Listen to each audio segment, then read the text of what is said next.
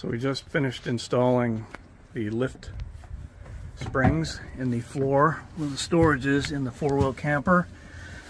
This is a Granby, but it works the same for Hawk or whatnot. These would normally never stay open. They're a pain in the butt. But now we have these helper springs. You push in, collapses, and the doors close. Very nice. These ones are stainless steel. You can get them cheaper. I think these were $23 a piece on Amazon. Worked out really nice.